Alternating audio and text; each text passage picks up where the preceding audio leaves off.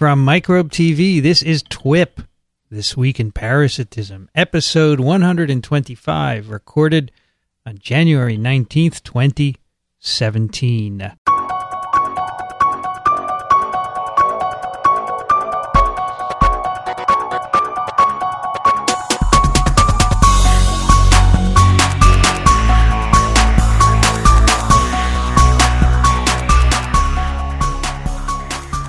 This episode is brought to you by Blue Apron. Blue Apron is the #1 fresh ingredient and recipe delivery service in the country. See what's on the menu this week and get your first 3 meals free with free shipping by going to blueapron.com/TWiP. Hi, everybody. I'm Vincent Racaniello, and joining me today in a cloudy day in New York City are my two fine, exceptional, brilliant co-hosts, Dickson, Despommier, and Daniel Griffin. Hello, everyone. Hello, everyone. Hi, y'all. Like That's a TWiP. You could tell I'm lying, right?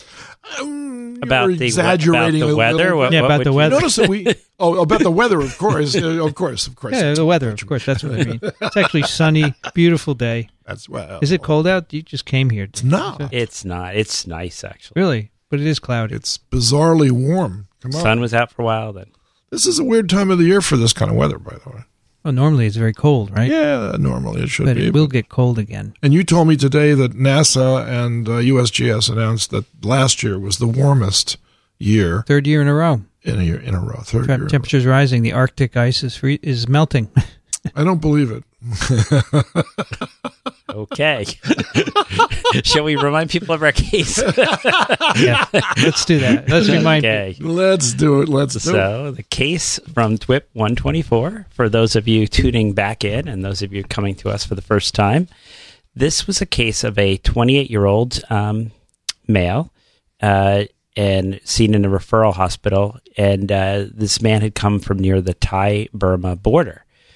He was reporting fever and chills for a couple days, feeling poorly, and reporting a small amount of dark urine. He had severe shaking chills. These are occurring 1 time per day. Doesn't report any rash, no diarrhea. There is some difficulty breathing, or no difficulty breathing reported.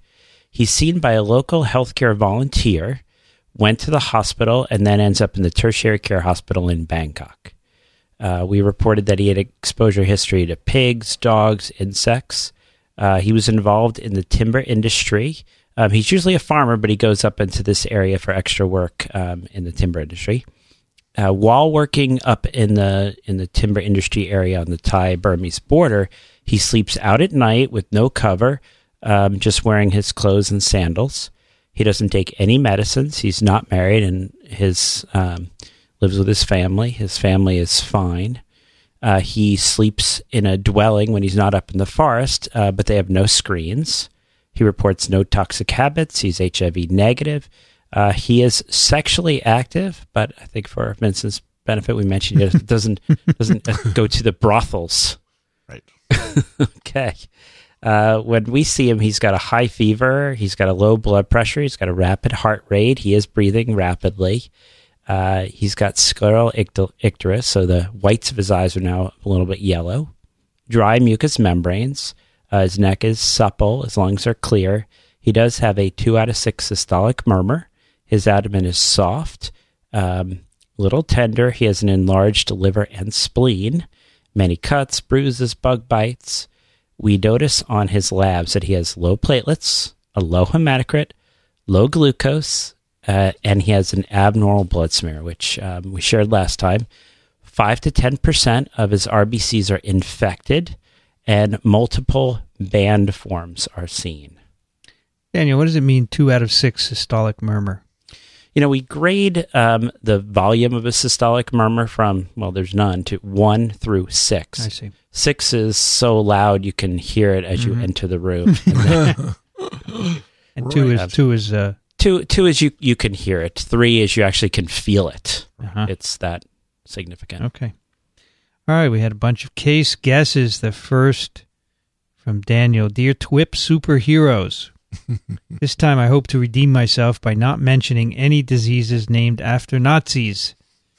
It sounds like the 28-year-old man from Thailand with periodic high fever and chills has malaria, although he has an atypical pattern of fever. The clinical and lab findings, hepatosplenomegaly, jaundice, low platelets, anemia, infected red cells, all support this diagnosis. The severity of his illness is consistent with the Plasmodium falciparum, but the blood film appears to show Plasmodium malariae with band-formed trophozoites and normal-sized red cells. P. malaria causes a milder chronic illness. So, probable diagnosis, P. knowlesi, monkey malaria, a zoonotic infection found in the jungles of Southeast Asia. Morphologically similar to P. malariae on microscopy, P. knowlesi has a shorter life cycle and can cause daily spikes of fever and a rapid increase in parasite count. PCR confirms the diagnosis. As he has over 2% parasitemia, hypotension, and renal failure, the treatment of choice would be intravenous artesunate or quinine if this is not available. What was the outcome? Best wishes, Dan, London, UK. Right. Dickson. Wink writes, my guess for the case of the Thai logger is P. knowlesi because of the geographic location, presumed proximity to monkeys, band forms, and high parasitemia. The organomegaly suggests chronic malaria, so I wonder if he has more than one parasite or ticks and fleas, as they say. That's from Wink. Annual.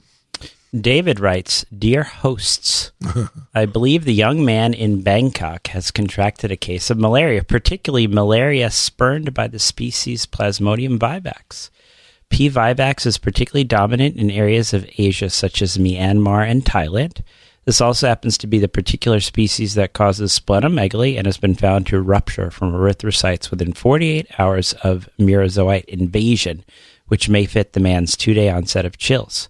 According to the 6th edition of Parasitic Diseases, P. vivax infection typically causes around 2% infection RBCs, but in this particular case, the man may have a higher parasite load due to the development of hepatosplenomegaly and the high number of mosquito bites garnered while sleeping outside. The man's other symptoms, jaundice, dark urine, difficulty breathing, are indicative of other malarial infections. So it is possible that since there is a higher RBC infection rate and multiple band forms present, he may have another species of malaria infecting him, particularly P. malariae, which causes big spleen disease in tropical regions. Treatment includes antimalarials such as chloroquine, mefloquine, or artemisinin-based treatment. Once again, thanks for the informative podcast. Sincerely, David P. Mohammed writes, good evening, TWiP trio from cold, dark, foggy London, UK. I last sent in an answer to a case study a couple of months ago while completing the diploma in tropical medicine and hygiene. I found your podcast to be an invaluable source of information and enjoyment while studying parasitology for my exams. And having finished the course, I'm trying my best not to let the knowledge I've gained slip. With that in mind, here's my answer for the most recent case. When Dr. Griffin first mentioned band forms, my immediate thought went to Plasmodium malariae, the trophozoid of which classically assumes a band form shape within infected red blood cells. However, there were a couple of features of the case that challenged this diagnosis. First, the high parasite count in this patient is not something you would typically expect with P. malariae, which preferentially infects older, hence smaller RBCs that wouldn't typically cause a parasitemia greater than a few percent. Secondly, the daily or quotidian nature of the fever, while being perhaps a slightly soft sign, again is not typical of P. malariae, in which fevers classically occur every 72 hours. I'm sure you guys have discussed the ridiculous naming system for fever frequency with malaria before. A fever occurring every 3 days is called quatern. Thirdly, we had an interesting discussion about this patient's job, which would put him outside during the day in forested areas. Interestingly, I believe Anopheles mosquitoes in this part of the world are often day-biting, perhaps mitigating any effect of the patient not sleeping under a net. More importantly, his work might bring him to the vicinity of macaques in the forest. These happen to be the reservoir host for Plasmodium knowlesi, which is my guess for the case study. This zoonotic parasitic infection is associated with morphology similar to P. malariae, but causes daily fevers and can have very high levels of parasitemia, which in turn can make people very sick. It's also geographically limited to Southeast Asia, in particular Malaysia and Borneo, but I assume it has made it as far as Thailand. Treatment would be as per other severe malarial infections with IV artesunate and supportive care until the patient has improved, and then oral artemisinin combination therapy to complete treatment. He could also probably do with some advice to wear long-sleeve clothing when working outside. Perhaps someone could come up with insecticide-treated shirts and trousers for these guys to wear. Anyway, I hope the patient recovered well. I look forward to hearing the outcome. Happy New Year to all of you. Please keep up the great work. Dickson. Niraj writes, Dear TWiPonderers, this is Niraj from gloomy, murky, and insanely wet Bay Area in California. Don't get me wrong, I'm totally in for all the rain we're getting to help us make the deficit for the looming drought. But there's just something about gray skies. I just hate them. Apart from this, I am glad that TWiP released a podcast earlier in the year, and based on Dr. Griffin's presentation of the symptoms of the latest case for the male at the Burma-Thai border, I would like to suggest that the man is suffering from malaria. All the physiological symptoms, like shaking chills and no diarrhea, along with low glucose and RBC infections, a whopping 5 to 10%, point towards an advanced infection of malaria. I think the prescribed course of medication would be artemisinin coupled with antibiotics. On a different note, I was recently reading about toxoplasma, and while browsing the website for the journal Cell, I came across an interesting paper, please find attached. In this manuscript, the authors describe an intrinsically disordered protein, IDP, namely GRA24, and show how it activates a canonical MAP kinase pathway to maintain infectivity. Personally, I've always loved working with proteins, as I think there is something very definite about the in vitro experiments one can do with purified components. Obviously, it's a reductionist point of view, like most science, but it can give one the kind of insights that can be fascinating. At least that's the way I feel. And for example, this paper had a figure showing the structure of a complex between IDP and P38 MAPK solved using SAX-S. Dr. Racaniello, I was listening to the recent episode on TWiM about the bacterial califer protein, so thought you might be interested in seeing the diverse roles SAX-X technique can serve, although I still think the resolution on the order of angstrom scale presented in that manuscript was a stretch. In any case, thanks always for a wonderful podcast. It's always a pleasure and great listening experience to listen to the esteemed group of TWiPologists, both conducting and listening to the podcasts. I can't remember a single episode from which I never learned plentiful. Please keep the ball rolling, and here's to an infectiously rewarding 2017 of scientific discoveries. Best, Niraj. Daniel. Tony writes, Dear parasitologists, as always, here is another very interesting case. The clinical picture is that of a young patient with a fever and dark urine. This last suggests coluria, being hyperbilirubinemia, one possible cause. In the clinical practice, among the long list of possible infectious causes of fever in tropical countries, one must always consider typhoid fever, and blood cultures should be taken. The symptoms, the hyperbilirubinemia, and the fact that our patient had frequent contacts with animals also suggest leptospirosis, which is highly prevalent in tropical countries, and of course highly endemic in Southeast Asian countries. Dengue fever is always something to think of. Said that, and assuming this is a case of human infection, not penguins this time, the case strongly points to human malaria. The band forms are typical for both Plasmodium malariae and Plasmodium knowlesi. The first one is rare even in endemic countries. The second is recognized today as an emerging infection, and in endemic countries such as Malaysia may be the most frequent diagnosed species. Microscopy cannot really tell the difference between both species, so PCR test is mandatory. P. knowlesi causes higher levels of parasitemia, and the prognosis is a bit poorer than that of P. malariae. This species is zoonosis, and different monkey species are considered the natural hosts. Deforestation is leading to an increase in the incidence since it brings human beings, monkeys, and Anopheline mosquitoes into close contact. So, in the former scenario, the parasite follows the cycle mosquito, monkey, mosquito, monkey. But in the new one, the cycle has changed to a monkey, mosquito, human, or simply human, mosquito, human, as in the case for the other 4 human species. Our patient works in the timber industry, making the contact with the parasite much more likely. Otherwise, one cannot rule out a mixed infection by different Plasmodium species, and again, PCR would help in the diagnosis.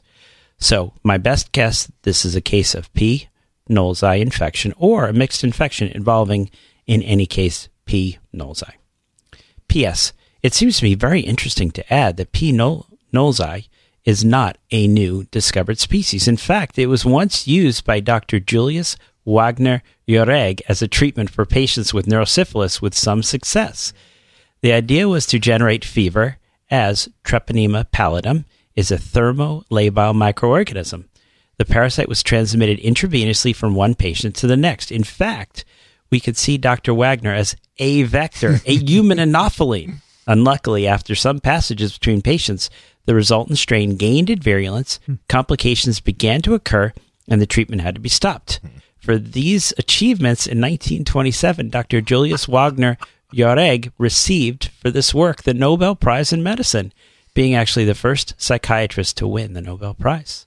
Thank you very much. I anxiously wait for the next episode. We got a lot of stuff to talk about here. These are great emails. Yosef writes, Dear TWiPats, my guess as to the diagnosis of our Thai patient would be malaria. There aren't many things that infect RBCs, and since Babesia is limited to the U.S., I believe malaria is a safe bet. Plasmodium falciparum is the most common species to cause infection in Thailand. There's a good amount of resistance found within the country. This, combined with the fact that 5 to 10% of RBCs are infected, caused me to worry greatly for our patient. On Up to Date, there is a criteria for diagnosing someone with severe malaria. In our patient, if the glucose is less than 40 milligrams per deciliter, parasitemia over 7%, H&H less than 7 grams per DL, 20% respectively, or any episode of major bleeding would be enough to categorize this as severe. It's a good thing he was able to get to a hospital as soon as he did. I would start artesunate treatment as soon as possible, along with IV fluids with glucose. Depending on how bad his anemia is, I would consider packed RBC transfusion. I hope the patient was able to get better. Right. Dickson. Ryan and Perrin write, Dear doctors, we're two students writing in for the first time from Ontario, where we're currently experiencing mild January temperatures in the 2 degrees C range. We've been listening for a while and thought it was about time to take a crack at a case. In regards to the case discussed in episode 124, given geographical location, quotidian fever, spleen, and liver involvement, as well as the risk factor of sleeping outdoors at night, we guess that the patient is suffering from malaria. Based on the information, we think P. falciparum is the most likely culprit, although a 5 to 10% infection rate of RBCs seems high. This could be explained by increased exposure to hungry mosquitoes or perhaps an immunocompromised status. Given his age and ongoing residency in this area, we'd expect a higher degree of immunity and so suspect an underlying condition. P. vivax also seems a potential organism, however, has lower prevalence in the area and additionally only infects reticulocytes and so rarely would reach this level of parasitemia. We expect to see infected red blood cells of normal size. We suspect that this is a new infection, not a recrudescence, as would be seen with P. vivax. We suggest treatment with atovaquone, proguanil, or doxycycline. Looking forward to seeing if we are correct in our first TWiP diagnosis. Well, he was right. We had a number of Knowlesies, didn't we? We did. In fact, we did. Most of them. Well, Dickson, what do you think? Well, without seeing the blood smear, I was thrown off originally when I read the case again that the hepatosplenomegaly it's not a red herring in this case because obviously P. knowlesi can do that, but knowing where this patient is from, I was instantly drawn to a mixed diagnosis of malaria plus. And the plus was visceral leishmaniasis because of the likelihood that it could be in the area, and that is a first-class inducer of hepatosplenomegaly. So that was my original diagnosis, but in retrospect, I think if I just tempered it down to P. knowlesi, I think probably fits the picture best. Ah, gee, you were so strident about that. I was. But I think I'm convinced by the overwhelming majority of people who actually read the section in Parasitic Diseases, 6th edition on P. knowlesi, that perhaps I was a little hasty in my judgment. So with infected RBCs and hepatosplenomegaly, Knowlesi is a good candidate. I think it is. Yeah. I think it is. I think it yeah. And him going into the forest there. It's not a stretch. Yeah, okay. And deforestation is a big deal in that area right now. So I think all right. It's too bad, but it is. Yeah, I would agree with that. That's what I'm But thinking. you know what? We have the world's expert We have the sitting to world's my expert right here. with the laboratory results. So Let's that's see. basically what we would need. Let's walk through like what as I always say, I always try to pick cases that I think, this is this is Agatha Christie, right? Exactly. Where you sort of, if you think enough, you can hopefully get this. So the first hint, and I think I gave a lot here, was I said we had 5 to 10% of the RBCs infected. So not 1 or 2. Right. And we saw some people try to explain away, say, well, I think it's one where we see 1 or 2, and I'm going to come up with some hand waving for why we get more. But why do we only get 1 or 2% for Vivax, Ovale, or malaria? Well, my take on that is that if this person is from an endemic area, then that's because they have immune memory, and it kicks in and it limits the number of red cells that can be infected. And the other is the tropism. They can only infect. Oh, okay. Yeah, and I think they can only infect either, depending on species, for Vivax, Ovale, and malaria. They only have the ability to infect either very young, so reticulocytes, which are about 1%, right, or the very old, which again, the senescent, only about 1%. Right.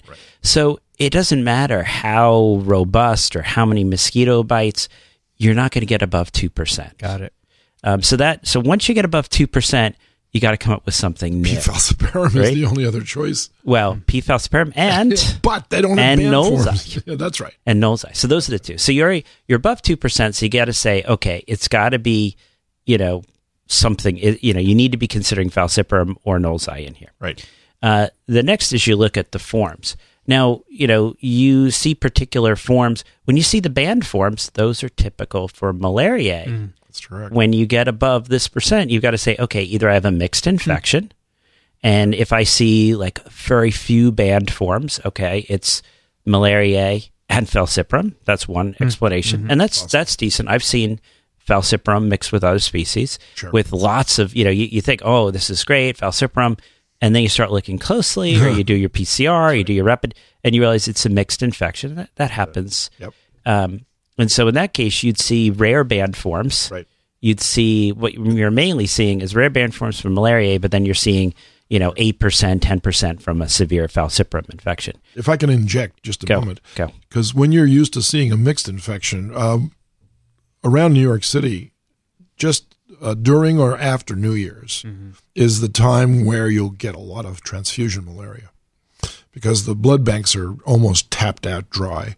People are away on vacations. They're not giving blood. So they have to look for other blood supplies. And a lot of times they looked to Central and South America for their blood supplies. And in they came, of course. And we once had a case where they received 5 pints of blood. 3 were positive for malaria with 2 different species. Wow. Yeah, that's a wow. I mean, no kidding. That's That an is. eye-opener. Holy cow, how can this possibly be? But there it was. There was the proof. So you're right. If you don't think of the fact that it could be a zebra and a horse, then you're going to miss the boat. Yeah. So which is why I thought about Cala-Azar as a possible second infection. Yeah. So, I think at this point, as people pointed out, when you're just looking at the morphology, you're going to have trouble, which is where the PCR comes in. So in this case, we've got a guy from an area where they have this particularly interesting type of malaria. We're seeing multiple band forms. I want to try to point out there wasn't just a few rare in there. So, so it seems like whatever malaria is involved is one that can form band forms. Yeah. A PCR was actually done to confirm that this was Knowles eye infection. And I used to pronounce this Knowlesi, but as we know, this was named after a gentleman. Knowles. And so Knowles, so Knowles, Knowles eye. That makes sense. Knowles eye. There's a few other things. So people seemed a little concerned about the hepatosplenomegaly. Yeah, and I think this is telling. So I have a patient in the hospital right now. I won't mention any specifics other than the fact that she's got a really big tender spleen, and she actually has endocarditis, a big infection. And people used to use the terminology reticuloendothelial system. Indeed. And so, basically pointing out the fact that the liver and the spleen are organs with lots of immune cells. So when someone has a serious infection, you will actually get a enlargement, tender spleen, and liver. And malaria is a particular driver of this. So it doesn't necessarily need to be chronic, I'll say. And actually in the WHO criteria, when they you're out there in the field, you're limited diagnostics, fever, compatible symptoms, large spleen, that'll actually allow you to make this clinical criteria diagnosis of malaria. Right. So it doesn't need to necessarily be a chronic to get the enlarged liver and spleen. But the proof, of course, is during treatment. Does the patient get better? And if they do these band forms disappear, and does the spleen and liver return to normal? And in this case, I think also I want to point out, because you bring up an interesting issue, is that once you make the diagnosis of malaria, you're done. You just go, that's right. That's it. He's got malaria. Nothing else is going on. Well, when you got 8 to 10%, malaria is probably your big thing going on. Right. But as we pointed out, a lot of these people will have bacterial sepsis at the same time. Sure. They'll have dengue. We saw a patient. So it was this last summer, and it was sure they have malaria, but what they really brought him in was acute dengue. And so a lot of these people, particularly living in an area, let's say it was 1%, 0.5% parasitemia, but now they're in the hospital. They've been living in an endemic area. That 0.5% makes me say, fine, you have malaria, but what's actually making you sick? And it can very well be a second. And I think we had some people writing in making that suggestion. Sure. What else do we have that was interesting? We had a few. We had a lot of interesting.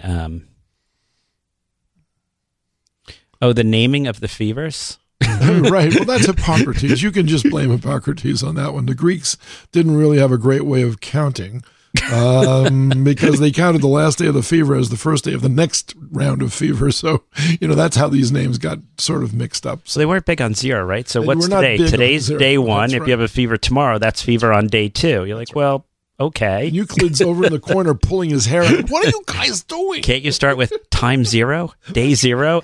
Tomorrow is 1 day later. Exactly. But that's who named him, and we were stuck with that system. I find it I have to every so often try to remind myself of how the crazy numbering works. It's idiosyncratic. Babesia, there was a comment that Babesia is only here in North America, and I saw... That's not true, though. Saw my colleague here cringe. Yeah. There's Babesia in other parts of the world, Europe. Of course. Europe, lots, in Africa, too. Yeah, so that's not... we think of it, and it's interesting when the new ID fellows come and they go to Stony Brook out in eastern Long Island, where there's a lot of this, and then there's this Long Island Infectious Disease Society where you bring your unknowns, and they always bring one, and they're all excited, and we're like, yeah, is that Babesia? Because you see a lot of it. That's right. Lots of cases. And then there was a mention of a treating of patients with malaria to get rid of their treponema infection. That has resurfaced. That has recently resurfaced for West Nile virus. I actually, when the original epidemic occurred back in 1999, the following year, some people developed the neurological symptoms. And because of the fact that it's a brain infection caused by a spirochete, okay, well, and you can't get the drug to where you want it to go, let's raise the body temperature and see what happens. Aren't there other ways of doing that now? raising the body temperature or malaria, treating people with... to raise the core temperature, couldn't you run this through a heart-lung machine and just raise the temperature up to 40 degrees or something like this? I'm still thinking treating with penicillin is the way to go. But it is amazing. I mean, my understanding is that this worked. It did work. Is that syphilis, Treponema pallidum, is a very heat-sensitive organism. And when they gave people these... this malaria, they actually got better. And it's a little known, actually. People think of, Nolzae is this brand new thing. But no, it was used therapeutically. Sure. Someone's got a Nobel Prize. Sure. It's been known about for a while. What has not been known about is probably how often it infects people. And I still remember the first case, it was very interesting. Some U.S. Citizen in interesting parts of the world for interesting reasons. I see. Anthropology, no doubt. A lot of CIA agents with the claim to be anthropologists. So, how did you treat this patient? This patient got IV artesunate, as well as doxycycline was added as a second agent. And that's a little interesting, right? It's... you want a quick-acting, effective therapy that's going to reduce the parasitemia quickly. And artesunate's by the next day, it was down to 1%. So it's a very effective therapy. So he responded very quickly. He did very well very quickly. Now, the second, what is the second drug? And you have many choices. And often people, as we say, they want to cover because you're not sure malaria is the only thing going on. So in an area maybe where there's scrub typhus or some of these other things, doxycycline might be quickly added as a second. Clindamycin might be quickly added if people are thinking of a bacterial sepsis. And sometimes they don't really wait until the next day or two. And I think I remember when I was in India, someone making a comment, "You're so quick to add that second drug." Is it because you're not sure it's really just malaria? And, there's no reason to wait. You don't have to wait. No, you don't. So. All right. So there we have it. There we have it. Pinolzi. Yeah, I think there was also, was it Joseph who pointed out, there are criteria for severity, and this patient had severe malaria. Yeah. And it's important, I think, to characterize them, to decide, am I going to give them IV therapy? Will they need to be given a transfusion? We no longer do exchange transfusions, really just because there's not evidence. And usually it's one of those things, everyone gets so excited setting that up, and then you realize, has anyone treated the malaria? And they're like, well, I'm too busy setting up the exchange transfusion. Right. So treat the malaria. I'm not sure exchange transfusion is a benefit, but if they get below certain levels, there's this expert consensus and recommendations. And I think we put this all in our book as well to help people. Right. The real miracle, I think, of treating a malaria case like this person, 3 more days, they would have been dead. 3 more days, this person got up and walked out of the hospital with no side effects. Yep. That's remarkable. That is to say, there's no long-lasting pathological consequences, which a lot of other infections have as associated with them. I'm sure basement membrane disease might be a long-term consequence of chronic infection, but in this case, I think it's looked at as a small miracle that these people actually feel themselves. They say, I can't believe I was so sick, and the next thing you know, they're not there anymore. They're out. Yeah, this person did great. They went on it. That's fantastic. And that's a modern... He is back to sleeping in the woods. Back to sleeping in the woods and cutting timber and all that good stuff. Will he get infected again with the same strain? That's unfortunately this pre-immunity, this tolerance is short-lived and it's species specific. So you'll see people living in an area where there's vivax or ovale, for instance, and then boom, they get hit with falciparum or they get hit with Knowles-I, and they don't really have a cross protection. So, and then again, right? They come here, they come to Colombia, and they're here for a few years, and then they go back home, and then they get really sick because they get sick. Once you've left, That's right. Yeah, it's sad that this has not got more stick-to-itiveness, so to speak. But maybe we'll talk about maybe there is some way to create an immunity that'll protect people to malaria. So we should. I don't know if there's any papers out there. But maybe. Probably not. Yeah, we'll talk about it. Hey, wait a minute. We will talk about it. We shall after I tell you about this episode's sponsor, Blue Apron. Blue Apron's mission is to make incredible home cooking accessible to everyone, while supporting a more sustainable food system. You'd be interested in that, Dickson. Absolutely. Setting the highest standards for ingredients and building a community of home chefs. Now, let me tell you, I love to eat. I'm not so excited about cooking because you have to do too much preparation. And it's just, I don't want to do it. But Blue Apron will send you everything you need in a box. And we got a couple of these last week, and man, it's really easy. It's great. It's fresh. All the stuff is really good. They deliver seasonal recipes with fresh, high-quality ingredients to make delicious home-cooked meals. Every meal comes with a step-by-step, easy-to-follow recipe card, pre-portioned ingredients, and you can prepare these in 40 minutes or less. If you spend a lot of time and money eating out or at high-end grocery chains, we won't mention any of those, this will cost you less than $10 a person for a healthy home-cooked meal. It's really, really good. So we had chicken souvlaki with broccoli and crispy salmon with Meyer lemon aioli. They give you everything you need except salt, pepper, and oil. And wine. And wine. Well, they'll actually sell you that as well if you want. But they give you spice. If you need spices, you don't have to go out and buy a whole bottle of the spice. They'll send you little packets of it. How about that? They have a community of over 150 local farms, fisheries, and ranchers across the U.S. Their seafood is sustainably sourced under standards developed in partnership with the Monterey Bay Aquarium Seafood Watch. Oh, nice. Beef, chicken, and pork come from responsibly raised animals. Produce is sourced from farms that practice regenerative farming. Look at that. And because they ship exactly what you need, they're reducing food waste. You can customize your recipes every week based on your dietary preferences and choose a delivery option that fits your needs. You can get meals for 4 or 2 people. There's no weekly commitment. You can get deliveries when you want them, and they deliver to 99% of the continental U.S. We had ours delivered last Friday, and the next order is going to come tomorrow. I'm really looking forward to it. Nice. If you go to their website, you'll get very hungry. You can choose from a variety of new recipes every week, or they can surprise you, but they're not repeated within a year. They do not repeat a recipe within 1 year, so you're never going to get bored. That's amazing. Here are some upcoming recipes. Spicy shrimp and Korean rice cakes with cabbage and furikake, pork chops and garlic piccata with scallion rice and spinach, butternut squash pasta with butter, lettuce, and apple salad. Ah, getting so hungry. And I tell you, it's not hard. It's not hard to do. I started to work on it, and then I had to go pick up my son.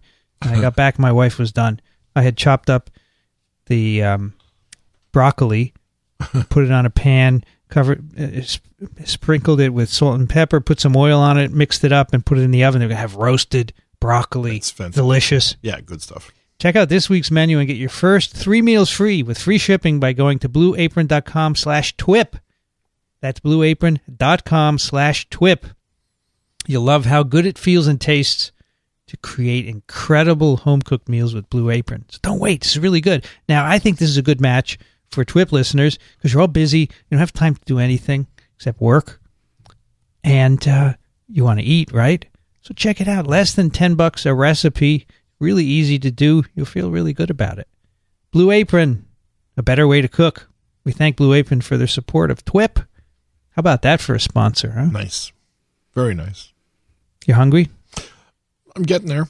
You get a free... I ate a late lunch. 3 meals for free. Yeah. All right, paper time. This is very interesting.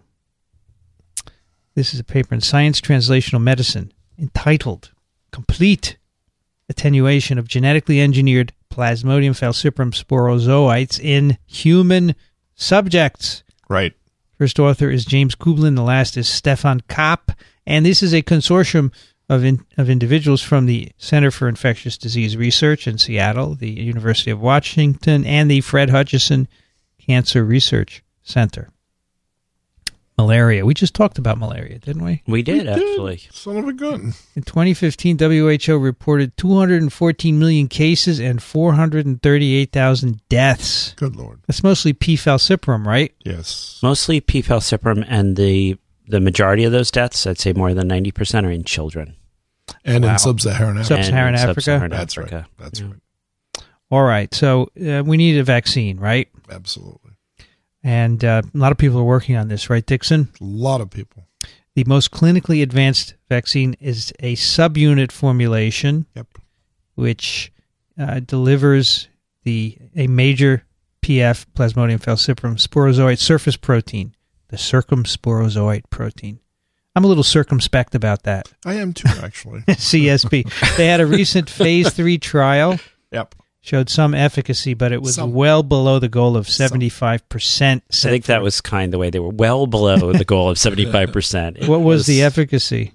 Does anyone know offhand? Was it like 15%? I mean, it was very, very low. Oh, that's horrible. Yeah, it was just horrible. a little above normal. Yeah, so when they say it was well below 75%. So far below that it was underneath it. So several studies have shown that using live parasites can get sterilizing immunity, but this is tough, right? Because they can infect you. So people have tried radiation attenuated sporozoites. Yeah. Right? In fact, I knew the person who did that. Are we talking about Traeger again? No, we're talking about Jerry Vanderberg at NYU. That's where you got your medical degree, as I recall. That is true. Listen to this, Daniel. Sorry, I'm sorry. No, that's okay. Another approach is immunization with infectious sporozoites and then treating with an antimalarial drug to make sure you don't get malaria. No. That's a difficult. It's a little course, iffy. Right? That's what you're doing right when you go to visit these areas. Right? Yeah, that's right. Exactly. Because a lot of these medicines don't work. And you still get the sporozoites into you. The sporozoites still get into your liver.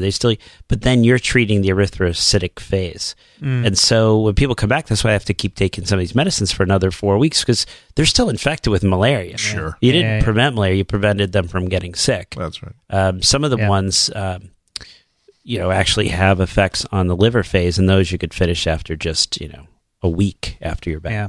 So that's an important point. We should say that the vaccination attempts are to target the pre-erythrocytic sporozoite, right? So maybe we should talk about the life cycle just to kind of reorient everybody. That would be a good idea. I mean, actually, there was an email where someone made a comment that we should talk about. So, you're the parasitology guy. He is. Who, me? Dickson, the parasitology guy. I am a parasitology guy. Yeah. So let's do this. All right. So malaria is now 5 species. Time's up. No, I'm not going to make this long, obviously, but it could be very long because it's a big subject. So 5 species, all transmitted by Anopheline mosquitoes, worldwide distribution, mostly tropics and subtropics. And it requires a mosquito to actually bite you, although you can get malaria by transfusion. It does not cross the placenta during pregnancy, so pregnant women do not transfer this infection to their babies. But during birth, there is the possibility for mother's blood to contaminate the child, and in that way, children could acquire malaria at birth. But otherwise, it's not a congenital infection, which is lucky because otherwise it would really be devastating. So the parasite begins in the mosquito, which is the definitive host. That is the stage of the infection that harbors the sexual stages. And they produce a stage which is an asexual haploid organism called the sporozoite. And the sporozoites float freely in the hemocoel of the mosquito and eventually end up in the salivary glands in the head of the mosquito, the female only. And when the mosquito then bites an individual to obtain a blood meal for egg production, she injects into the bite wound a series of proteins and biologically active molecules, which affects the blood flow, it affects the immune system, it affects coagulation of blood, all these other things. It's got a regular pharmacopoeia of salivary secretions and, of course, the sporozoites. Didn't we have a big talk about how they probe until they hit? They have a heat sensing device which allows them to actually hone in on a capillary based on heat. We showed that video. We talked about it. They probe, and so some of them are being injected while they're probing, and then they hit, and boom, the rest get ejected. So it's a mix. It's right. So, but the assumption is that the female mosquito must inject the sporozoites directly into the blood supply in order for the infection to proceed. So let's say that happens. So the sporozoites now circulate throughout the body until they encounter the right receptor molecule, just like a virus. So, Vincent, where do you suppose that receptor molecule is? Could it be on red blood cells? Nope. Liver cells? Nope. Yeah. Well, there's no other cell in the body. So. Well, actually, the liver cells are protected by some vessels. These are sinusoidal vessels, which allow the serum proteins to come out of the liver and enter the blood supply in a rapid fashion. So there is a receptor on the endothelial cells of sinusoidal tissues, which this sporozoite then recognizes by encountering it. When it does, it's sort of like a lock and key or a Velcro system. Bang, the sporozoite connects up, and then that stimulates the sporozoite to penetrate beyond the sinusoidal vessel, and now it's into the spaces, which have the parenchymal cells. And so the parenchymal cells are the targets for this parasite. The hepatocytes. And I presume that there's another receptor molecule that the parasite must encounter before it gets into a hepatocyte. But my understanding is yes. And actually, this is sort of subtle, right? Because we think of it going to the liver, but as you point out, there's sinusoidal endothelial cells that they get into, traverse, and then there actually are receptors on the hepatocytes. So this is the pre-erythrocytic stage. Still pre-erythrocytic. And this is what we'd like to target with a vaccine. Absolutely. Get those sporozoites. You bet. Right? You bet. So then it gets into an hepatocyte and it undergoes division. And it produces something called a cryptozoite, which is meaning you can't see it. It's inapparent because it doesn't come into the blood supply. It enlarges the hepatocyte so large that it ruptures. When it does so, the cryptozoites now transform miraculously into merozoites. I believe that they're the same thing, but they're called different things, so we will call them different things too. So the merozoite is the infectious unit for the red cells. Got it. And indeed, there is a receptor for that too.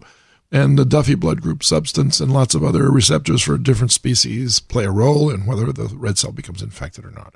Okay. But once it's inside of the red cell, although technically speaking, it's never inside the red cell, it's in a vacuole that it creates for itself, a parasitophorous vacuole, right? Yes. And it then begins to suck in the erythrocytic cytoplasm.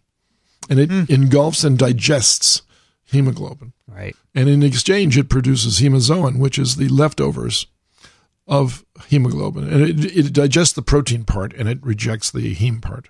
And as it grows and then multiplies, it's all connected to the same cytoplasm. So it's one big organism with multinuclei and they all produce the same amount of hemozoin. And it somehow finds its way to the middle of the cell. And then at the very last moment before this thing ruptures, each one divides off from the parent cytoplasm, assuming now the role of a single organism. And what's left behind is their toxic waste dump. Got it. Which is the hemozoin molecule that's stacked up, crystallized. And that's one of the indicators that you've got malaria, because once that cell ruptures, that is freely floating into the bloodstream. It's taken up by neutrophils, for instance. You see a neutrophil with a shiny, kind of a metallic refractility, I guess is the best way to put it. When you look at it under the microscope, people that are expert at this stuff can recognize a hemozoin compound apart from almost anything else, and they can say this patient has a heavy malaria infection, even though they don't see the parasites. Do the merozoites multiply in red blood cells? They do, and when they do, of course, they reach a certain number, which is a species-specific number, and then after they rupture the red cell, they now invade other red cells. And this is the form the mosquito would pick up in a blood meal? No, so this it will pick them up, but it digests those. All right, what does it pick up to get infected? As this parasite begins to multiply, certain numbers, instead of developing into more merozoites by this division process, we'll just call it schizogony, which is the scientific term for that, they instead don't replicate, they differentiate into pre-sex cells called gametocytes. There's a micro and a macro gametocyte, the male and the female. Right. And so those are the stages that, when they're taken up by the mosquito, initiates the sexual stage of this infection. All right, but we're going to prevent all this with a vaccine. That might be an interesting issue. Somebody referred to, we talk about Knowles-eye as the fifth human malaria, but I don't know how effective Knowles-eye is at creating gametocytes in humans. Right. They're very efficient at doing it in the monkeys, so that's why you clearly get the malaria monkey, back and forth. Yep. But as far as going from humans and then back into a mosquito, I don't know if there's compelling evidence that we're going to get productive, efficient gametocyte production. So I don't know if humans can sustain Knowles-eye. Right. So we're going to prevent all this. We're going to interrupt at the pre-erythrocytic stage, the sporozoites. We're going to try and make some kind of an immune response, the antibodies, T cells, both, that would block those. And in fact, these trials that we mentioned were the circumsporozoite protein infection with live attenuated or live sporozoites. These are all made to induce an immune response that would prevent infection. You bet. Now, the approach in this paper is new. It depends on the ability to genetically modify Plasmodium. And they are deleting genes. They've deleted 3 genes. Yes. Previously, they deleted 2. It wasn't good enough. Now they deleted 3 genes that are important, that are critical for pre-erythrocytic infection. Right. So these sporozoites will no longer be able to infect erythrocytes. Right. All right. And they use this in this paper first to immunize mice and then people. Amazing, isn't it? It's come a long way in a very short time. Now, you have to deliver these. The way you make these is in a mosquito. Right. So you have to deliver them by a mosquito. You can't inject them yet. I thought that was so. I love this sentence on page 3. On the day of administration, 150 to 200 of these genetically modified infected mosquitoes were allowed to feed on the forearm of each subject for a total of 10 minutes. Can you imagine that? Some sort of a bag over your arm with close to 200 mosquitoes in there biting you for 10 minutes. I just cannot imagine that. Small price to pay if you don't get malaria. Well, they say at the end that this is not scalable. No. People are not too excited. I mean, this is a proof of concept. If you're going to go to another country from America or Europe and they say, okay, put your arm in this for 10 minutes while we fight. No, they're not going to do it. So they have to, but it's a proof of concept, right? That's what it is. That's exactly what it is. They do immunize these volunteers. Yes. They actually do an experiment in mice first with the double knockout to show that they don't get sick, and they do make an immune response, and they're protected against challenge. This is using Plasmodium yowli, Dickson. It's a mouse. Yoeli. That's right. But then they go into volunteers with the triple knockout. Right. And they deliver them by having them put their arm in a cage for 10 minutes. And then they first confirm that the mosquito actually are carrying the genetically modified sporozoites, and they figure that the total salivary gland sporozoite load, 40,000 sporozoites per mosquito. So that's what you're getting. That's pretty big. So they recruit a bunch of people, healthy people, in this trial, and they put their arm in a box, right, Dickson? Yep. And then they get bitten for 10 minutes. Listen, I knew someone who did this for a living. That's how he fed his mosquitoes. In order to keep mosquitoes, you got to feed them. So he just said, bite the bullet and put your hand in there, and away you go. And that's an interesting comment. So why, a lot of people think that mosquitoes ingest blood to live as a food source. But what we've talked about this before. The food source for mosquitoes is actually sugars. Yeah, it could be fruits. That is exactly right. So the blood meal is only the female, and it's only so she can produce eggs. Yeah. Yes, that's right. And it's only about 1% of the females that are, as we call, double biters. So 99% of the time, the mosquito takes a blood meal, it has its eggs. That's it. It's not biting any more people. And mosquitoes only last for a couple of weeks, but 1% will take that initial blood meal. Will get these sexual forms. Time will go by. They'll convert into the sporozoites, and then that 1% of that 1% female, that 1 in 100, will bite another person and infect them with the malaria. Yep. So they have this table with the volunteers and the total number of bites, because I guess you can count the bite sites, right? For a while, not forever, but for a while you can count the bite sites. They have between 170 and 200 bites per person, and they do PCR to see if the Plasmodium is replicating up to 28 days after inoculation. Vincent. Yes, sir. In the wild. If you live in the tropics. You get 1,000 bites a day, you told me once. Correct. On this show. And they don't even feel it. So what's going on there? I don't know. Blocking antibodies. I don't know. They have blocking antibodies against all the secretions of the mosquitoes. They don't get any reactions. Yeah. So a person who raises mosquitoes for a living, maybe the first week is miserable. Yeah, then after that. But after that, he doesn't even know it's there. So these people may have been bitten before, but they're malaria naive. Well, that's true. That is true. Anyway. So this is one of those issues where moderation is a problem, right? Yeah, people say everything. So the one thing you don't want to do in moderation is get bitten by mosquitoes. That's right. Either get bit a whole bunch, and you won't even notice anymore. Or just get bit a few times and it's not so bad. But you get just a moderate amount. It's just drive you slightly crazy all the time. Oh, boy.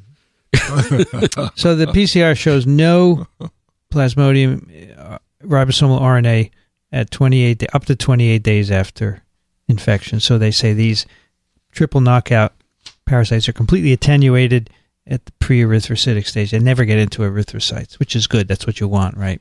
But are they still alive? What do you mean, are they still alive? Are those attenuated sporozoites still alive someplace? No, they're gone. There's no RNA by PCR. No, but they were looking for the advanced part, right? No, I mean, there's so few of them. They're looking for ribosomal RNA. Yeah, but there's so few of them. And what are you going to look in? You're not going to homogenize someone's liver. No, all these went to the liver. Blood. Of course. So there will be nothing in the blood, but they could still be alive in the liver. I'm wondering. Do you care? Yes, I do care, because I wonder why this is an effective vaccine. Why it is? Yeah.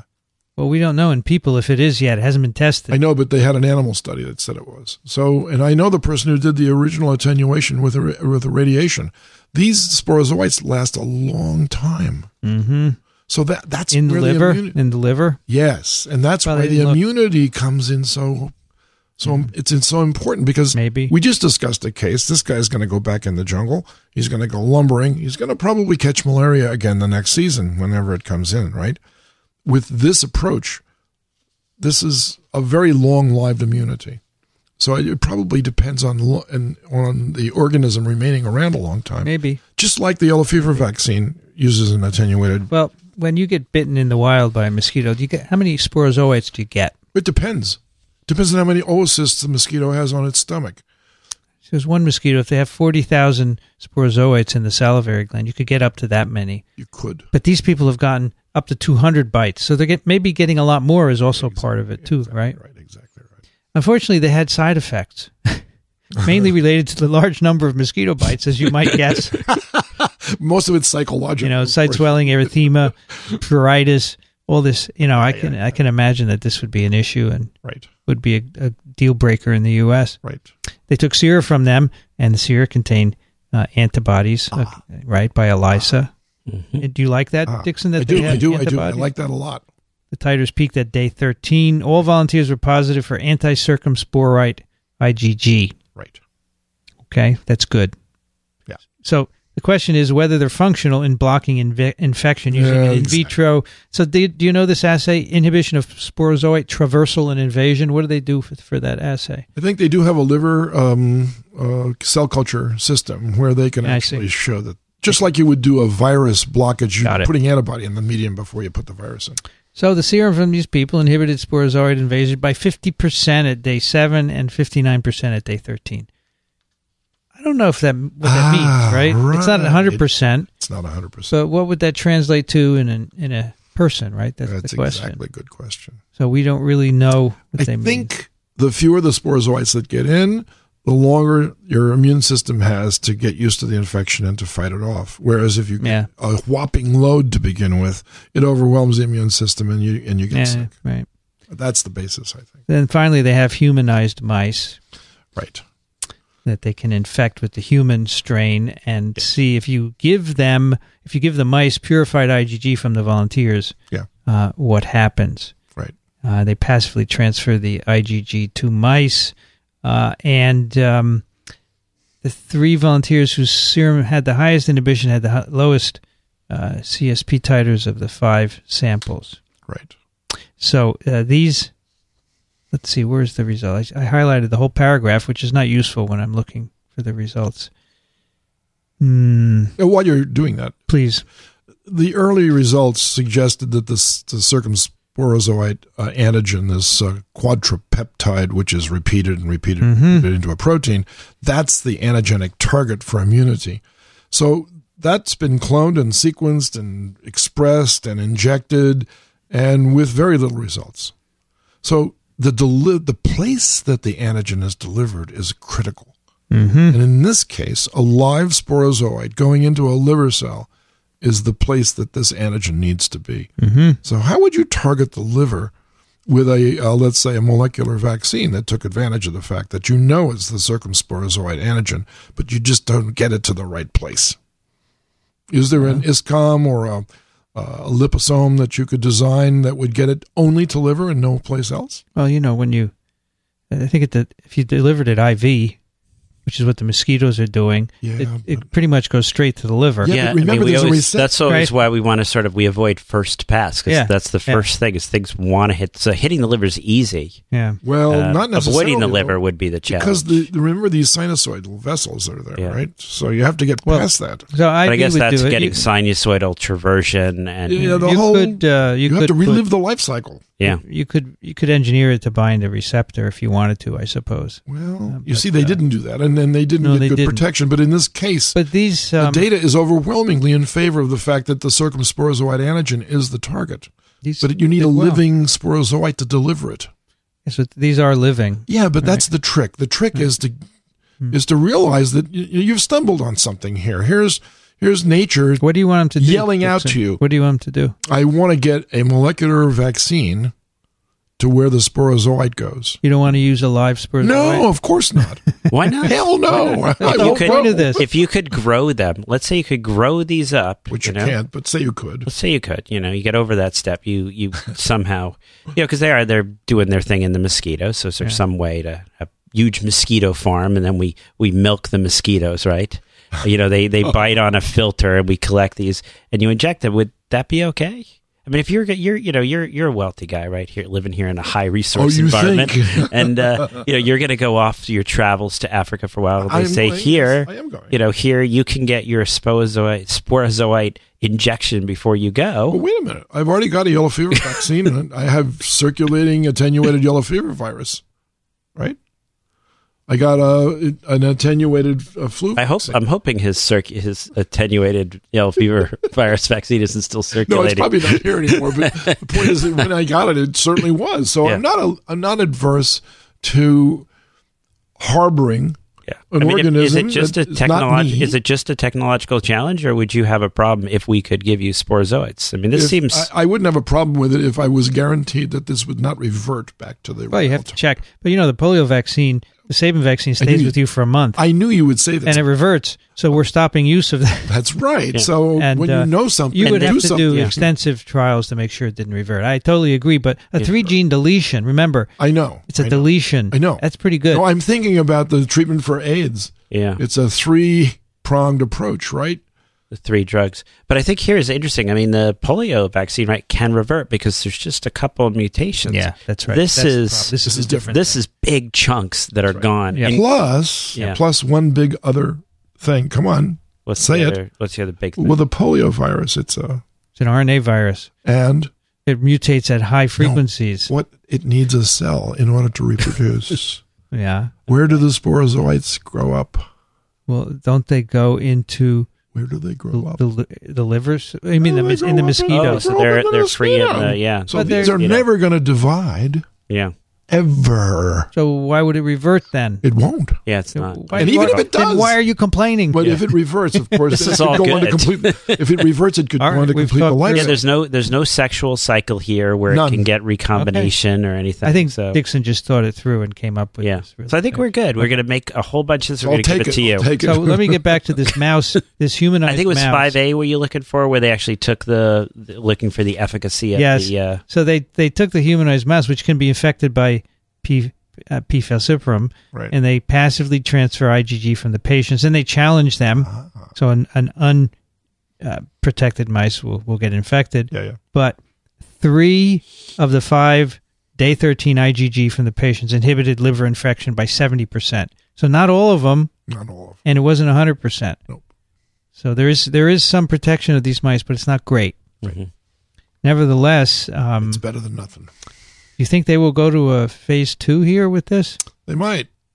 It depends, because if this has the potential for lowering the death rate, that's really the ultimate of a vaccine in this case. Lower the death rate, not the morbidity rate, the death rate. That's significant. Even if it was 50%, it would be worth it. I mean, they say in the discussion, a live attenuated vaccine delivered like this is not practical or scalable. No, it isn't. We have to figure out how to inject them.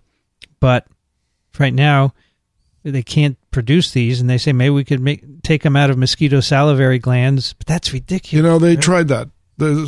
Stephen Hoffman tried that, and it was laborious. In fact, to the nth we did degree. that paper on TWiP years ago. We did. But it works, but... It works, but it's brute force biology. It's brute force biology. So I think they're not going to do a phase 2 with this because... So wait a minute. They can't even get enough people. Listen, Dickson, Okay. this study was done in 1, 2, 3, 4, 5, 6, 7, 8, 9, 10 people. Right. Which is a typical phase 1, right? Right. Phase 2, much more is needed, and I don't. So would it be easier to think about this if there were a cell culture system that produced sporozoites at will? Yeah, is that a missing link? Yes. That's it. That's it's what people have to do. Link. That's why you need to come back and get back in the lab. Yeah, right. Yes, the sporozoite production in culture would be it. That would be it. That would be the one. That's probably a tough call, but that's what you would need. If you look at where these organisms reproduce also because the ookinete, which is the sexual product of exflagellation plus the macrograminocyte, when they fuse together to produce this ookinete, it migrates through the gut tract of the mosquito. And it goes between the cells. It doesn't go into a cell. It goes between the cells, and it lies up underneath the connective tissue that holds the gut tract intact. So that's where it starts to develop. That's a very interesting site because that's not reproducible with a tissue culture system. That's a 3D model. That's an organ culture system. That's not a cell culture system. But that's sort of where we're heading now, right? But now we're working towards even that. Yep. So eventually, maybe you could make a mosquito gut. Yeah. In vitro. Sure. If you could do that, you're in. So it'd be like 3D printed, right? There you 3D print a mosquito. Well, Dickson, do you remember on You TWiP? could 3D print it'll be that. sporozoite It'll be one of and get those it over big, with. huge mosquitoes from Monsters Inside Me, right? Well, wait a minute. There's a model of a mosquito at the American Museum of Natural History that'll scare the bejesus out of you. But if you know your mosquito biology, you won't be afraid. Dickson, remember on TWiP we talked about enteric organoids? We remembered. You can take stem cells and differentiate them into walls of cells that look sort of like. Yeah. You could do the same thing with mosquitoes. Maybe you could produce sporozoites. That's right. So this model at the museum, let me just finish this thought because You weren't done. for little kids, it's quite frightening to see a gigantic mosquito that big, right? Guess which mosquito they made? Hopefully it's the male. Yes! The male, so we don't have to worry. They made it a male mosquito. Why would you do Because that? they don't know. It has no They don't relevance know. whatsoever to anything that I can think They of. don't to know. be honest. They did not know that those are not the ones that you're worried about. Well, they might have It's known, but unfortunate. they might have just, I don't know why they did that, but I wish they had made a female mosquito instead. Or they're both of them, you know? Let's move on. Let's move on. Do you, Okay. Daniel, did you want to make any other comments on this No, paper? no. I think this is a great paper, but I think as we point out, there's that challenge. Of course. Yeah. It's a wonderful conversation starter. Well, you're never short for words, Dickson. I wouldn't say that. You know, you are never quiet. Not that it's a bad thing. Really? You always talk. Really? That's why I first invited you to TWiP 20,000 years ago. 20,000 Because I knew you would talk. 20,000 Of course, if you don't show up, you can't talk, right? This is all true. Daniel, we Yes. would love to have another case. I have another So, case. Excellent. Get out! I do. And this is a case we're going to say thanks to the Peace Corps, right? Peace Corps sends people to all these places. We're returning to our theme, right? Remember, our theme was that when people go to these places to help, and then they get sick. Mm-hmm. And just to give you a little context for what happens is a lot of times with the Peace Corps, they'll go somewhere initially where they'll be trained, and then they send them out into these often remote locations, and they'll be, wells and bridges and teachers, and they do all kinds of stuff. And often they're pretty remote, staying with a host family. And when they get into trouble, it's a telemedicine approach. And I share with you guys a bunch of cases from the Peace Corps. And so then you make a telephone call and you say, this is what's going on. And then they try to recommend what to do remotely. And I picked a case here actually where that remote consult results in actually a confirmed lab diagnosis. But I hope people enjoy this. They have in the past. So we have the case here of a 24-year-old female. She's serving. That's how they refer to being in the Peace Corps. She's serving in Cameroon as a Peace Corps volunteer. She's teaching English and science in the local school. She's been in the country for about 5 months at this point, prior to her having any symptoms. For her first 3 months, she lived with the host family in their home and has now been in her own home in the community. And this is a home that has electricity, which is, as we pointed out from my recent stay in the DR, you don't always have electricity and running water, but the Peace Corps likes to have at least, they sort of think of that as a basic thing, running water, electricity. She's 12 hours from Yaounde, which is the capital of Cameroon, and she's having intermittent diarrhea. She's having loose stools and abdominal discomfort. This is a previously healthy volunteer, no prior medical, no prior surgical, no allergies. They're reporting significant problems in the family. These people get examined before they go, and they also get a full dental exam. It's actually a big thing. You don't want to run into dental problems out in these areas. She doesn't take any medications. As mentioned, she's working as a teacher, so you could think about exposures to the young children. She lives with, initially, as mentioned, the local family, but now in her own home. Doesn't drink, doesn't smoke. She's originally from the U.S., and this has been her overseas experience in Cameroon. I'm going to give you a little bit of exposure history. It's unclear whether or not she's been walking barefoot, but there's... and there are lots of animals present. And they make a phone call to the local Peace Corps medical contract person, and they say, I've been having intermittent diarrhea, I've been loose stools, abdominal discomfort, I don't feel well. What should I do? Right? So we have a pretty broad... Why are you laughing? Because there's so many choices. Yes, of course. At this moment, what has she been eating? She's been eating all kinds of local fare. Does she cook it? She cooks some stuff in her home, yep. And if she doesn't cook, where does she get the food then? You can get it from, there's a local, you can buy it actually locally. Actually, this has a French twist to it, so I imagine they eat pretty well in Cameroon. Do they eat raw meat? Good question. You know, it's not hugely popular, right? I think we've talked about Ethiopia, parts of the Sudan. There's kitfo, which is a raw beef dish, but here in Cameroon, it's not particularly, yeah. So is she eating meat, vegetables, both? Yes, meat, vegetables. She doesn't have any dietary restrictions. Any mangoes? She does not report mango eating. Fish? Any fish? No, she's inland, so she doesn't report fish. any It fish. could be freshwater fish. Yeah, but she isn't telling us she about sleeps fish. in a house, right? One thing they're good about, right, is mosquito nets, right? That's right. So with mosquito nets. So mosquito nets. Right. And she is, I don't care about sex because diarrhea, right? I mean, although actually, does she? Cameroon was the origin of AIDS. Does she So have she's AIDS? not sexually active. Not sexually while active? in country. Okay, and no. Okay, not sexually active, and she's AIDS negative. You said, right? Mm-hmm. This was sudden onset or gradual? Gradual. It's gradual, and it isn't major. It's just some sort of vague abdominal discomfort, some intermittent diarrhea. She's just not feeling great. She's probably homesick. Actually, the timing is helpful. I always talk about there's like the first 2 or 3 weeks, which is tough, and then when they transition, they do usually local training. Then the first 2 or 3 weeks after the local training is tough.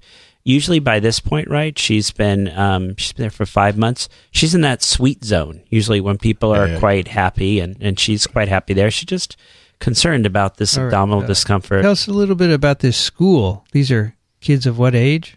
They're young kids, so say 6 to 12, mixed boys, 6 girls. To 12 years. Which is actually nice, right? In Cameroon, it's there's no restrictions. Men and women, girls and boys can learn. How many kids are in a room with her? I think it's about 20.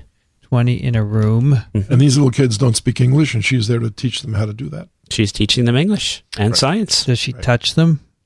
I'm sure she touches them in an appropriate way. Yes, of course. And are any of them unwell, or they're all fine as far as we know? It's Cameroon. It's a rural village. We always talk about where's Peter Hotez when you need him, right? I mean, what would you think would be common and endemic in these kids, right? How many of these kids don't have some sort of right? What about animals? Yeah, so there's lots of animals. Do they roam freely into the classroom and out? And kids keep their pets next to them. Of course. A little pet monkey on their shoulder and a parrot on the other one. No pet monkeys are reported. Okay, no pet monkeys. Yeah. Does she have any pets? She does not. All right. So she's in this. What was I going to ask you? I've forgotten. All right. Does she remember anything remarkable about the water? Oh, does she eat at school? No. Interesting question. Does she remember any events prior to when she started to feel bad that might have correlated with the onset? Like, breakdown in public health for drinking water, or some heavy rain or something that might have washed something into their drinking water supplies, that sort of thing. She doesn't. Okay. And I think, as I pointed out, she's not horribly sick, right? Yeah, no, just I got it. Loose stools, just not feeling so great. Listen. Been there for 5 months now. This is like 3 or 4 weeks duration. Yeah, it's been at least going on for a week, she's noticed. A week. About water. Where does she get her water? I do not know, actually. That's a good question. Okay. Wonder if she filters it or treats it or what, Yeah. right? Yeah, I mean, they usually recommend boiling or some sort of Is she on purification. antimalarials? No, she's not. Really? It's interesting. A lot of That little people, when iffy? they've been in country for a while, will not necessarily take their antimalarials. I do know this, but that's why I asked. Yeah. So the length of this illness is how much? It's been going on for a few weeks. Few weeks. Anybody else sick in the classroom? And absenteeism? We just talked about that. Did we? Did you remember? Yeah, we asked just sort of in general. Because I wasn't like, listening what at the time. I was thinking of my next status? question. But no, we didn't report anyone having, we'll say, acute illnesses, right? No, but I mean absenteeism. You asked about absenteeism or just Yeah, illness? if any kids in the class were sick. Yeah, we don't have any reports of All any right. like specific absences. Okay. I mean, did some kid come up to write on the board and then vomit on her? Right. Now, remember, this is an endemic zone for things like What? loss of fever, Ebola. Yep. She doesn't have those. I should mention no fever, no rash. Right. No fever, no rash. Yeah, just abdominal discomfort, not just feeling so great. Okay. It was in Cameroon that in the early 20s, a chimpanzee was slaughtered by a hunter, and the hunter caught SIV from the chimp, and that started the AIDS epidemic. There you go. Cameroon. Very good. Yeah. So to give this is, I'll say, what am I expecting our emailers to tell us? We talked, the last one I thought was pretty, you could basically say, I know what it is. You gave me all the information. Here it's pretty broad. So what I'm going to ask people is, here, if you took this phone call, what would be good advice? What would be any sort of testing that you might recommend? It's going to be a little bit of an issue if you send her for testing, but in this case, she did go for some tests. What would you expect to see, right? She's been in this area for 5 months now. What would you anticipate to see if you did particular testing? And then what might you do about it? And then how would you sort of, judge whether or not you think that what you found and treated, et cetera, impacted her? So Beautiful. Yeah. Very nice. yeah, and this, just to be, I'm saying, I don't think anyone can look at it and say, I can tell it's this, Yeah, No, I right. don't think so. I don't think so. Okay. Right. Do you have a parasitologist? I do. Superhero? I do. I didn't last time, but I do this time. This would be the second one now, You right? tweaked my memory back into reality. And so what we'd like to do is feature people who were the trailblazers for this scientific discipline of parasitology or parasitic diseases or tropical medicine. They all fall into the same category eventually because it's not a this or that. It's an inclusive definition, right? So one of the most influential people that had an impact on everyone else's life after that, who actually people wanted to follow in their footsteps, was an investigator. And in this case, there weren't investigators when this guy lived. It was back in the 1600s in Italy. But the Renaissance was in full swing. And the Renaissance, the Age of Enlightenment, basically, was essentially someone got permission to start to think. There was no restrictions on thinking. Out of the box. The sun is not the center of the universe and does not revolve around the earth. Galileo dropping objects off the Leaning Tower of Pisa. All kinds of wonderful experimentation going on. Some people, of course, they got punished for their thoughts after they discovered something that violated theological dogma. But in this case, no. The man's name is Reddy. I believe his first name is Anthony Reddy. And he was a global thinker. This person had ideas about everything. And his reason for being, so to speak, was that he loved myth busting. He was a myth buster of the first order. So if you know that show on television, The Mythbusters, he would have been the founding father of this one. And he was one of the original men of science in the Renaissance. He conducted investigations into the origins of life and established the experimental control as a means of comparing an unaltered situation to one that was being manipulated. And it was a simple experiment, actually. He took 2 flasks. Everybody seems to remember this from their high school biology lessons, but for those of you that didn't have that luxury of knowing this, particular person, he took 2 flasks, and he took the same piece of meat and divided it in half and stuffed one half in one flask and the other half in the other flask. And then, cleverly, he covered the mouth of the second flask with a piece of gauze to allow air in and out, but nothing else, and waited. And, if spontaneous generation of life does occur, it should have occurred in both flasks. But in fact, it only occurred in the one without the cover. And proving to everyone's satisfaction, at least with regards to flies, that they don't arise spontaneously, that there's something going on here. And then he didn't stop there, though. He kept looking. What is unique about the fly that I'm missing?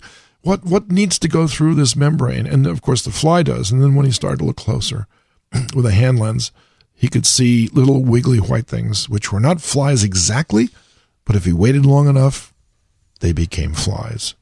So he also championed the concept of an egg being the origin of life for lots of different things. In addition to that, he began to collect stuff. He was like a Linnaeus of his day, and he collected so many different things, and many of them turned out to be parasites. He described over 180 different kinds of parasites, which included a number of arthropod ectoparasites and endoparasites like pieces of tapeworm and ascaris that had been passed by people, etc., etc. He correctly determined that many parasites grow up from eggs, making significant contributions to the germ theory of disease. And in addition to all of his scientific contributions, because he was a man for all seasons, he was a poet.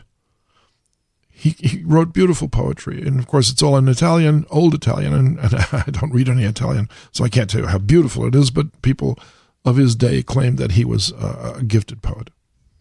But you can find out all about him if you visit Florence, because his life-size statue stands proudly looking down on all who visit the world-renowned Uffizi Museum.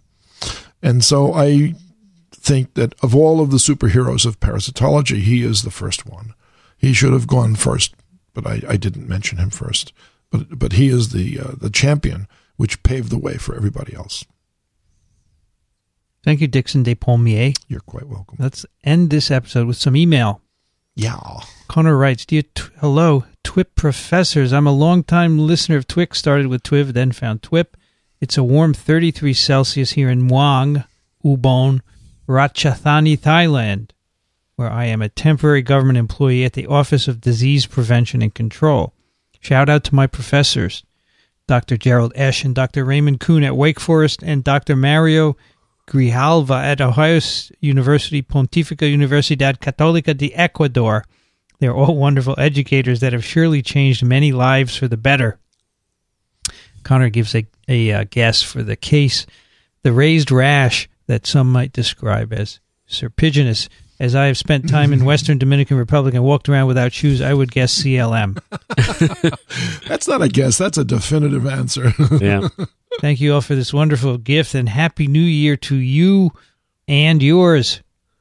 Daniel, can you take Frank's, please? Let me just interject here. Yes, I sir. know both of these other people, You Dr. do? Esch, Really? and Dr. Kuhn. I have visited both of them. I've talked with them extensively in my past. Wow. They're wonderful people. They mentor beautifully, and one of them is now the current editor for the Journal of Parasitology. That's Harold Esch. By the Gerald way, Esch, rather. Connor is at Wake Forest University. Oh, well, that's where these other two people are. Biology major, Right. Daniel. All right. Frank writes, Dear Doctors, in TWiP number 124, you commented on the price disparity of albendazole between the U.S. and the DR, while Dr. Griffin pointed to the freedom of the U.S. capitalist market and the need for balance between profits and public health. Other comments mention the expense of development and clinical trial failures. TWiP is so wonderfully authoritative that I wonder about these off-expertise comments on the beliefs of your listeners. Research and clinical trial costs are often used to justify high pricing. A cursory review of pharmaceutical company income statements shows that R&D is about half of marketing expenses. Uh-huh. As one example, Pfizer's 2015 income statement shows selling, informational, and administrative SIA expenses to be 30% of sales, while R&D is only 15.7%, while still making an impressive 14% after-tax profit. Not bad. And we get a link there. Average manufacturing sector profits are 5%.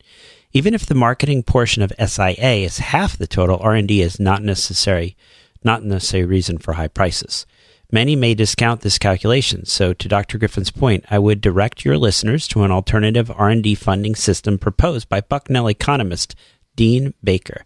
He proposes federal funding and patent ownership allowing free market competition for drug manufacture and pricing. He points out that patents are a means of taxing the public to support research and innovation. Another example, according to the Kaiser Family Foundation, administrative costs in Medicare are only about 2% of operating expenditures. Defenders of the insurance industry estimate administrative costs as 17% of revenue. As always, thanks for taking the time to provide the greatest public education shows ever. The world needs your format and style to be more infectious and spread to all areas of science. Best regards, Frank. Right. And no, Frank, I think that these are points well taken. Indeed. And I think a lot of these companies are doing less R&D, and a lot of the R&D is NIH funded by taxpayers in academia, and then the profits are on the shoulders of the consumers. Indeed. And so now Steve writes, and he starts off with a link to a new study regarding raccoon roundworm, which is a sort of Balis ascaris procyon, suggesting a subclinical infection in wildlife for wildlife rehabilitators. That means that raccoons infect animals that are being rehabilitated from the wild, probably injured animals of various sorts, which is a real possibility, obviously. Never even thought about that. So he starts off with, "Hi, Vincent, Dickson, and Daniel. Good to find you back in my inbox so quickly in the new year, and to see that your stable at Microbe TV has enlarged, too. And a belated happy millionth to Vincent, too. Your brief mention of parasites as hoarders might get from an excess of pets reminded me that I saw this piece on raccoon ascaris in ProMed Mail the other day. Looks to be a particularly nasty one to catch when it does get into humans.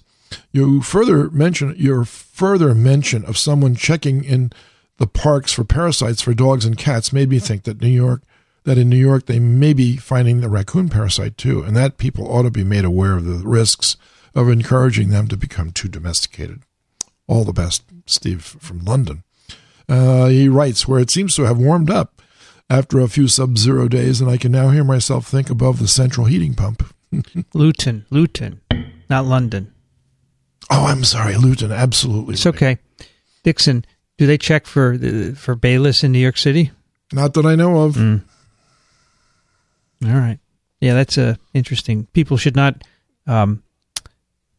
keep raccoons in their houses. Yeah, they encourage them. No, they do encourage them. They feed them at their door, and they leave food out, and they eat the dog food, of course, even if they don't encourage them. So they're probably a very domestic animal that live mostly in the suburbs.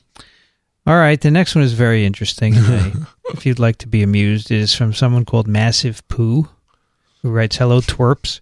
I have no formal scientific or medical training, but have managed a home lab for some years studying microorganisms along the following lines. I have fungus in the bathroom, fungus in my bed, fungus in the kitchen, and fungus on my head. I get a parasite for Christmas and keep it quite well fed. It rides around inside my brain on a neurotoxic sled. I think it makes me rhyme all day, but perhaps now it's died. Are parasites all criminals? They spend a lot of time inside." That's very good, actually. Not too bad.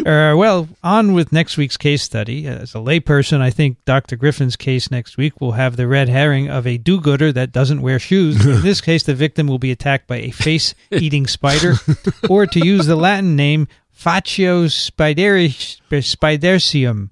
I think this is a joke about your next case. The life cycle of the face-eating spider begins and ends with a mature female laden with eggs who hides under people's beds at night and giggles until it can hear the sound of snoring. Uh-oh. This triggers the spider to climb onto the bed and jump on the victim's face, squirt the eggs into the rosy part of the cheek. This serves two functions of masking any rash or soreness and the closeness of blood vessels to the surface of the skin. An injection site affords an easy meal for the hatching larvae.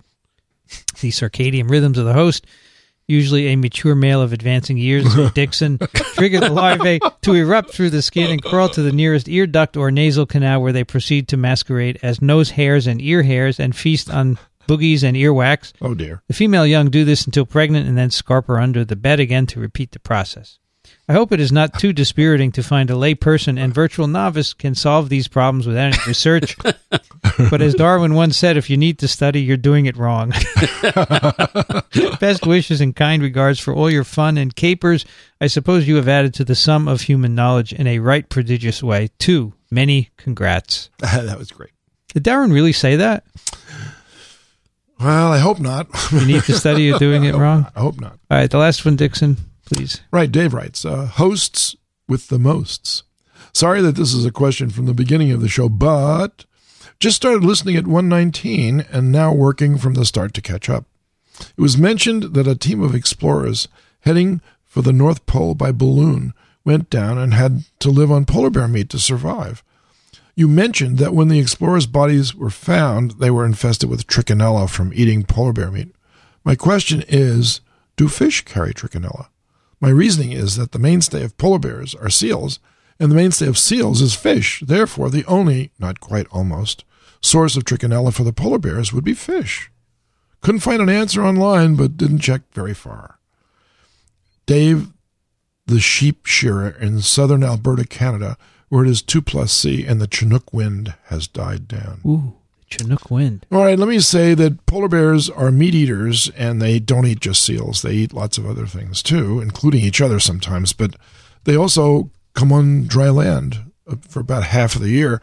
Churchill is a great place to go to see polar bears, for instance. When the ice has gone out on Hudson's Bay, they have nowhere else to go but. They are prodigious garbage pickers. They also eat lots of carrion, which wash up on shore. And, for instance, walruses have been found to be a source of trichinella, and supposedly they are only eating mollusks, but they do occasionally eat other things too. It's apparent, otherwise no. So the answer, first of all, is no, fish don't get trichinella. They do not. They're at the wrong temperature.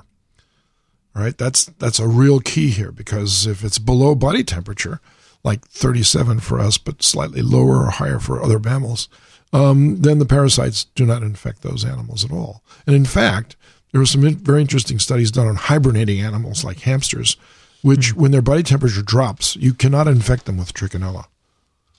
So it's a temperature-dependent thing. So I don't know of any trichinella-like organisms that are in fish, but I know that seals eat other things besides fish as well. You know, nothing eats just one thing. I saw a wildlife film once about a bunch of hippos in Africa that were just sort of hanging around doing nothing. And then all of a sudden, a gazelle jumps into the water that they were swimming in and swims to the other shore. This really pissed off the hippopotamus. One of them rushed out of the water like it was the angriest thing in the world, ran over and killed the gazelle. Not just killed the gazelle. The rest of the hippos came out of the water and helped it consume it. Hippos eat meat? That's what I thought you'd say. There's documentation for this. The film actually shows the carcass was completely consumed by the hippopotamus. And if you do a survey of wild animals for trichinella, there are very few things that you cannot find it in. Okay. That's where the polar bears get it. That's right. So a lot of whaling ships used to throw their garbage on shore. People would die, and they would bury the person. Of course, they would freeze, and then the polar bears would come along and dig them up and eat them. Yeah. So that's maybe where the trichinella got started. Also, the whalers used to capture local wildlife to eat and probably throw the carcasses back. Oh, they extincted whole bunches. And the polar bears would probably eat. Yeah, okay, there you go. So there are a lot of ways that polar bears can catch this infection. A lot of ways to get trichinella. You betcha. All right, thank you, Dickson. You're welcome. You can find TWiP at iTunes, microbe.tv/TWiP, and I'm sure most of you listen on your phone or tablet, which means you use a podcatcher app, and you simply subscribe. You can search for TWiP on it, and you'll get it. Think about supporting our work. Go over to microbe.tv/contribute, and you can find a couple of ways to help us, like Patreon and other ways, and that will let us travel. This year we have some travel plans. Take along some of the other hosts beside myself, and that'll be a lot of fun for people that are there where we're doing our shows. We do like to get your questions and comments, and of course we love getting your guesses about the cases.